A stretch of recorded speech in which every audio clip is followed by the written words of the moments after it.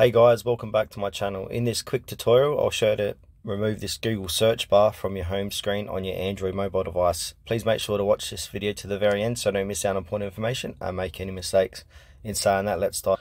Alright guys, to remove this search bar, just simply click and hold it and then click on remove.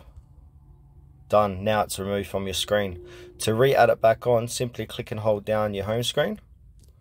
Click on widgets. Scroll down, look for Google.